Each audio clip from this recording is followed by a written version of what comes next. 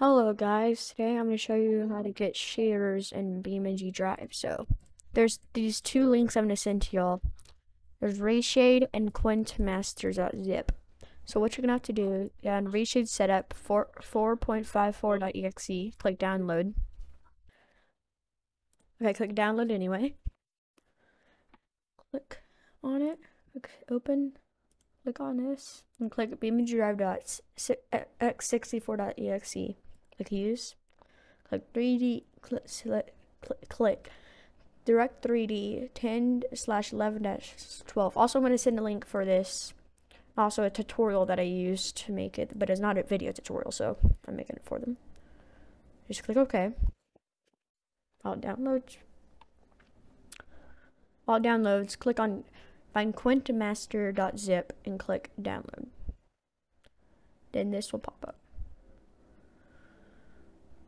Something nice that's on reshade that you can show the FPS, the skip tutorial. Click on skip tutorial though. Then you can do whatever you want on this. Then click OK. And click on X, and then go to your files, File Explorer. Find bin64, and to see if it works, you should find reshade shaders, dxgi.dll, and reshade. And once you do that, you're good. And then, okay, so open another one and change that to make that. Wait, and sorry. Open this. I recommend getting 7-zip. Yeah, so go into here. Find Quintmaster shaders.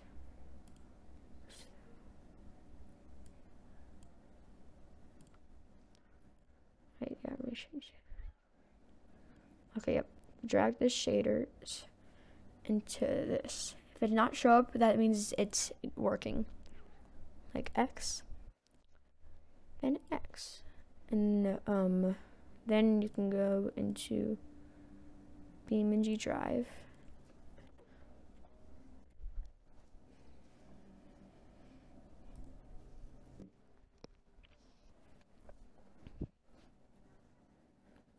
Okay, so yep, if it says that, then it's good. So click on home, click on settings, change that to a different key, because once you click home in the BeamNG.Drive, it resets your car. So I'm just gonna change it to end.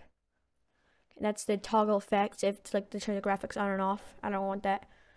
Okay, so turn off mxao.fx. Turn on quint underscore mxao.fx. But you can turn this on if you want to look pretty unrealistic, and it just makes the shadows crazy.